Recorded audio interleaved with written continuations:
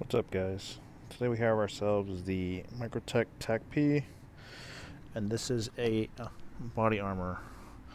It's a level 3 vest that I have that expired on me a while ago. I want to say this was manufactured in 2010, I think. And I think they normally have a 3 to 5 year shelf life. Again, this is level 3.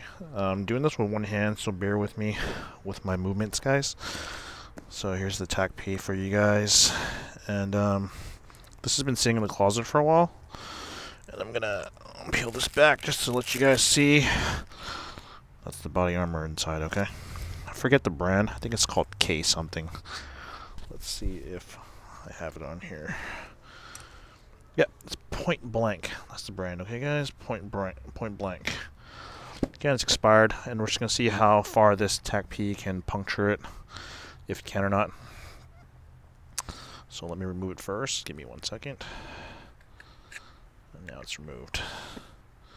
So this guy's gonna go in my pocket. So there's 2 layers here. Let's just try one layer first and see how it does, and see if this wood can hold it up. Let's see. We're gonna go for this area, I guess. There is a trauma plate in here. That's in there right here. Let me show you guys. That's a trauma plate. But anyways, let's see how this guy does. I'm through some 2x4 right here. There's nothing behind this, okay? Let's see.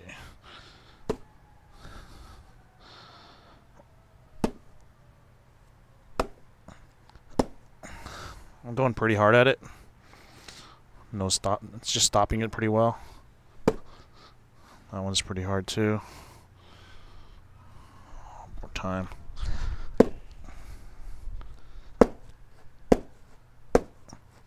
Going pretty hard at it. It's stopping it pretty well. On the other end, it's just dirty from the wood. But there's no puncture. And from here, if you guys look closely, it is actually beating up the fabric, but it is not. Oh, look, it did give it a little puncture, I guess.